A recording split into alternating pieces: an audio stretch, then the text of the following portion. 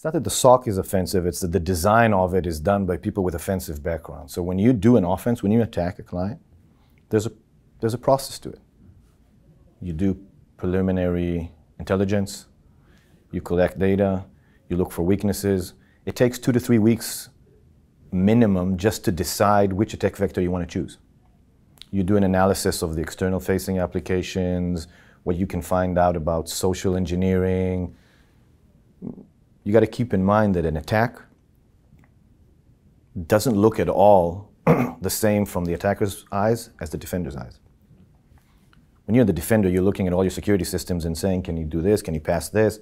When you're an attacker, it's black box. I have no idea what's going on the other side. I'll give you a statistic that most people find odd, but flat down 90% of the hacks in the world, the attacker has no idea who is attacking or who he hacked until he's way, way, way deep in the attack. It's a statistic that most people would say, really? Yes. Attackers attack technology. They don't attack businesses.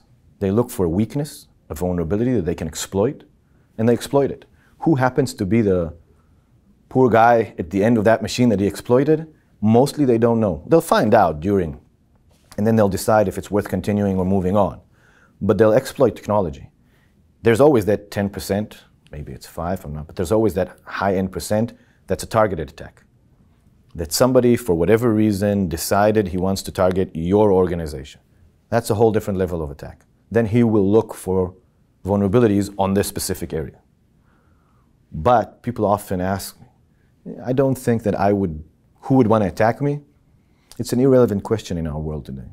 You are not the one getting attacked. Your technology infrastructure is getting attacked, and it's a technology infrastructure. Yours is valid for attack just as much as the next guy next to you. And it doesn't matter if you're called Coca-Cola and you're called Manfred & Sons. It has absolutely no significance to the attacker. It will once he's in. If he realizes he's in Coca-Cola, he'll probably stay in a lot longer. But potentially being a victim, you're as much as a potential victim as anyone else just by existing online or in the internet. So understanding that offensive point of view, how that works, what attackers look for, and then what they do once they start an attack, what are the preliminary actions that start happening. It's just understanding that if certain incidents are happening in your network, then you're being scanned or you're being attacked.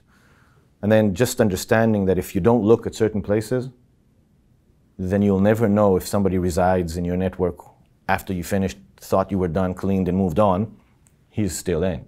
So bringing that perspective, not just bringing it from what you used to do 10 years ago, living in that world, existing there, bringing that perspective when you design security, that's the unique offensive point of view I was talking about.